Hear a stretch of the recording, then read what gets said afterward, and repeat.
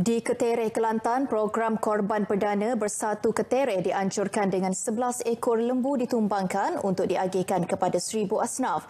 Timbalan Menteri Hal Ehwal Ekonomi Dr. Muhammad Razif Majidin hadir pada program berkenaan yang berlangsung di Pertubuhan Peladang Sungai Ketereh. Bagi penerima, mereka gembira dan bersyukur kerana berpeluang melakukan ibadah korban yang sudah lama tidak dirasai. Diberi peluang kepada masyarakat yang miskin mengikut asnaf dia, orang-orang yang layak menerima korban. Maklumlah harga lembu gapalah ni mahal kan. Dengan diberi peluang gini maknanya boleh di samping membantu orang-orang kampung boleh berkorban bersama. Oh, lama saya dalam mati 5 tahun tu dah.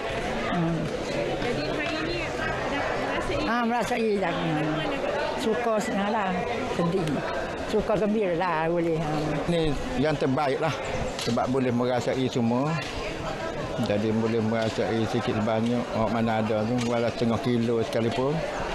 Alhamdulillah lah.